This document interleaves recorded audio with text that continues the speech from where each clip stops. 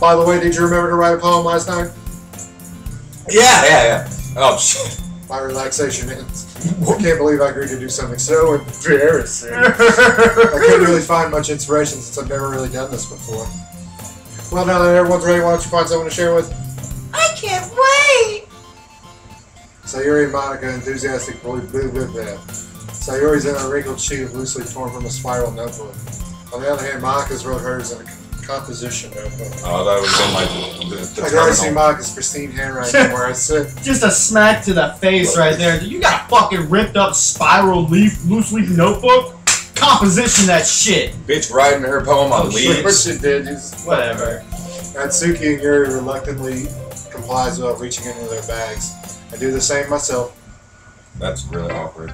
Who should I read my poem to first? Well, Yuri, right? Yeah. Yeah, we definitely want Yuri to see it because we. So I go Yuri, Monica, Sayuri, Natsuki. That order. Nut. All right, Nut Yuri sucker. first. Yuri seems the most experienced, so I should start with her. Oh yeah, that's why. I can trust her opinion to be fair. Where I march the Darsh. Yuri stares at the poem. A minute passes more than enough time for her to finish reading. She looks pissed. Oh God, you said something so poor you will have no future in literature. This is a family tune. Oh! Sorry.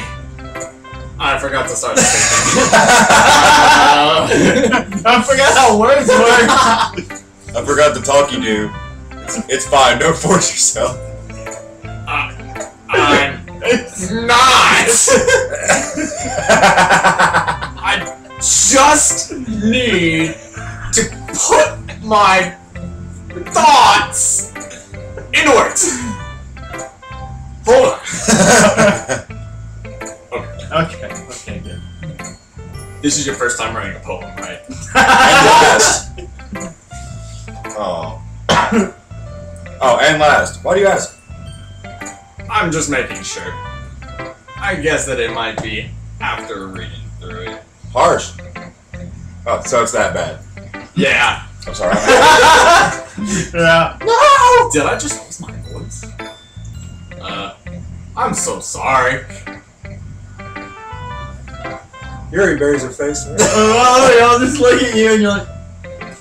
Yuri has long purple hair. Fat tits. Fat tits. Couldn't help but notice it's been several minutes and we really haven't gotten anywhere. That's how I It might feel take about Yuri a this, while to get used to new people. That's how I feel about this game. Oh, it's fine. I really didn't notice. What were you saying? Right, it's just there are specific writing habits that are usually typical of new writers. And having been through that myself, I kind of learned to pick up on them. I think the most noticeable thing I recognize in new writers is that they try to make their style very deliberate. In other words, they tend to pick a writing style separate from the topic matter and they form fit the two together. The end result is that both the style and the expressiveness are weakened. Once Yuri finds her train of thought, it's as if her demeanor totally changes. Yeah, I feel like there's. Her stammering is completely gone. She sounds like an expert. Of course, that's nothing you can be blamed for. There are so many different skills and techniques that go into writing even a simple poem. Not just finding them and building them, but getting them to work together is possibly, or probably, the most challenging part.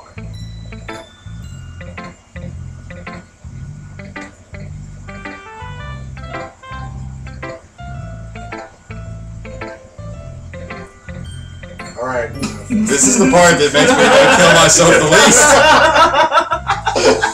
It might take you some time. Alright, Yuri. It all comes with practice and learning by example and trying new things. BigDouche is just a road. Just looking at the floor the whole time. I also hope that everyone else at the club gives you valuable feedback. You're in a club? That's lit, dude. Called Doki Literature Club. That's lit!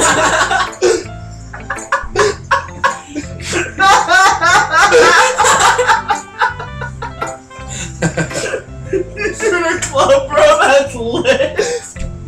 Natsuki can be a little bit biased, though. Biased how?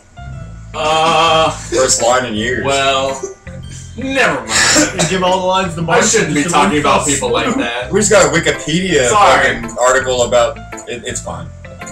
I'm not sure if Yuri's apologizing to himself, to me, or to Natsuki. Do you mind if I read your poem now? Please do. And we get to read her poem. I'd love to share my thoughts behind it. Yuri smiles dreamily, as if that's a rare opportunity for her, which itself is kind of funny. After all, isn't this supposed to be a literature club? You read it. I can't read that. I thought you gotta Douche was reading it. read it all sweetly. That looks like Japanese to me, man. Ghost under the light. The tendrils of my hair illuminate beneath the amber glow. Bathing. It must be this one. The last remaining street light to love. Withstood the test of time. The last yet to be replaced by the sickening blue-green hue of the future. I bathe I bathe calm breathing air. The present, but living in the past. The light flickers, I flicker back. What does it mean? Look outside the poem there. It's My favorite part of the poem. Alright, well we need to make sure we know Yuri now, so Amber glow. She says bathing a lot. I wouldn't mind watching that. yeah. Tendrils of my hair illuminate beneath the amber glow. Bathing. It must be this one. The last remaining street light to have withstood the test of time. The last yet to be replaced by the sickening blue-green hue of the future. I bathe, calm, breathing air of the present, but living in the past. The light flickers, I flicker back.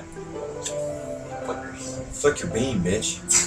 Oh, Alright. sorry, that was That's a what I little was crass. getting at, yeah. Yeah, that was crass. Alright. Flick her beam, bitch. Alright, so Darkness, streetlights, blue green. last one. I'm sorry, I have such a terrible handwriting. Oh, that's terrible hair. You're right, I couldn't read it. Oh, what?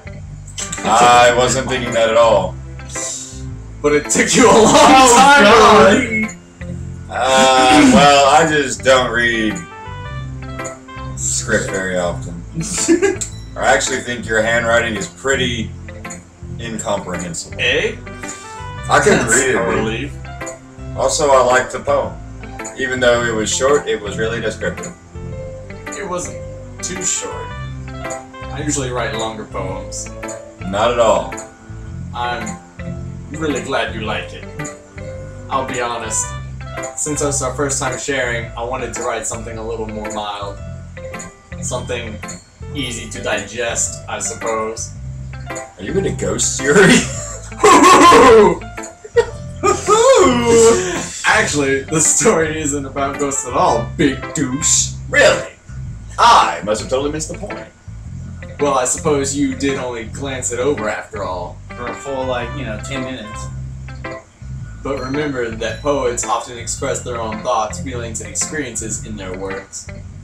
They usually do more than tell a simple story or paint a picture. In this case, perhaps the subject of the poem is being symbolically compared to a ghost. Well, hold on, that sounds important right there. The Yeah. subject of the poem is only being symbolically compared to a ghost. She feels invisible. Oh. Maybe she feels invisible, or maybe she feels dead inside. But she feels the big douche is the one remaining street light yet to be Lingering. consumed by the sickening blue-green hue of the future. She Yeah. doesn't even know Big Douche. I don't know. None of them know him, but of course they want his dick. No, so Yuri knows him. talking to her. Big douche has had his face-to-face in a conversation with this purple-haired floozy. Twice in his whole life, though. That's it. Uh, And so once what about yesterday, this, this is the second time. She loves him. Lingering in her last remaining place of comfort, unable to let go of the past, and soon to be left with nothing. That doesn't sound promising, actually. That's a lot more solid than putting it that way. I hadn't even thought of that. That's impressive. What's that? It's pretty good. I like that one. Well, it makes me happy that you think that. Just remember that it won't be long before you pick on these things too. Yeah, maybe you're right. I guess I'll have to keep trying. Did he Count turn on you. turn Australian from the Bronx. Bronx strain. Alright. Bronxosaurus. Oh, who's the next one? Monica. Monica. Okay, Oh, she's the my president. Hello, Big Douche. Having a good time so far? Yeah. Good, glad to hear it.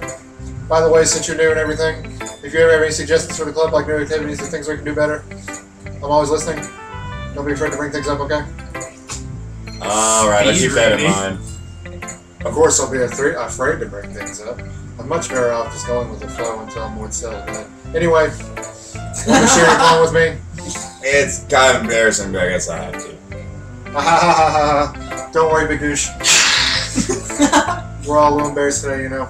But since we're buried, that we'll all let the good pass through. Just look at me stick my ass out for a while. Twerk 2017, baby. Yeah, that's true. I hand Monica my phone. I like this one. It makes me think of something Sayori would like. Yeah, so. You and Sayori are really good friends, right? Because we fucked it up.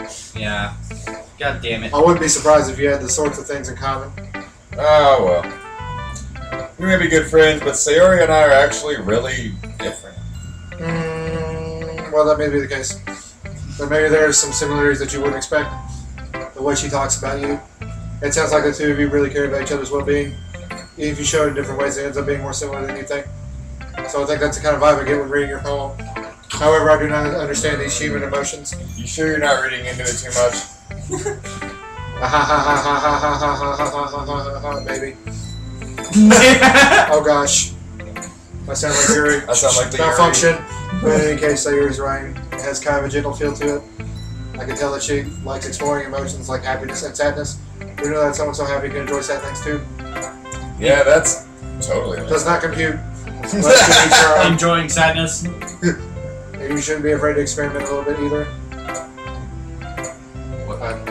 I right-clicked. Well, I'm sure I'll end up trying different things a lot. experiencing awkwardness. It could take a while before I feel comfortable doing this. Awkward. That's okay. I'd love to see you try new things. That's the best way to find this kind of style that suits you. Everyone else might be a little biased towards their own kinds of styles. But I always have to find out what suits you the most. So don't force yourself to write the way everyone else wants you to write. It's not like you have to worry about impressing them or anyone. Anyway, do you want to read my poem now? Don't worry, I'm not very good. Sound pretty confident for somebody who claims to not be very good. And who's the president of the fucking club. Well, that's because I have to sound confident. That doesn't mean I always feel that way. I'm programmed to feel that way. I really sound confident. Thank you very much, Will Robinson. I see. Well, let's read it then. Hold! Hole in wall. Oh. It couldn't have been me. See the direction the sparkle protrudes? A noisy neighbor, an angry boyfriend? I'll never know. I wasn't home. I peer inside for a clue. No, I can't see. I reel, blind, like a film left out in the sun, but it's too late. My retinas? My retinas. Choice of words. Already scorched with a permanent copy of the meaningless image. It's just a little hole. It wasn't too bright, it was too deep. Stretching forever into everything. A hole of infinite choices. I realize now that I wasn't looking in, I was looking out. And he on the other side was looking in. It's her vag. That's gay. I was gonna say, my ocular input. Wait. Instead of my retinas. What does that mean? Like, It's bullshit. She's hiding all of her problems really well in a poem. hold on, no. This almost sounds like it's. She's Buffalo. She's Buffalo Bill. It seems like this seems almost literal though. Like, look, a noisy neighbor, an angry boyfriend. I'll never know I wasn't home. The direction the sparkle protrudes, the hole in a wall, and she doesn't know how I got there. Oh. Yeah. I can't see, I reel blind like a film left out in the sun, but it's too late. My retina is already scorched with a permanent copy of meaningless image. It's just a little hole. It wasn't too bright, it was too deep. So whatever she saw, she can't forget. That's the symbology of having her retinas burned with the permanent image. That's like some fucking itch shit right there. Stretching forever into everything, a hole of infinite choices. I realize now I wasn't looking in, I was looking out. And he on the other side was looking in. What the fuck? It's like some insidious shit. So something on the other side of the wall is looking